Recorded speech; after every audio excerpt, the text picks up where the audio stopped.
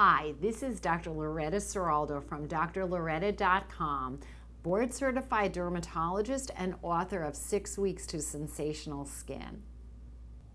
Many people are surprised when I tell them as a dermatologist that smoking not only obviously affects the skin around our mouth, so that, for instance, we know that smokers have much worse lip lines, which are those very deep wrinkles that can radiate around our mouth.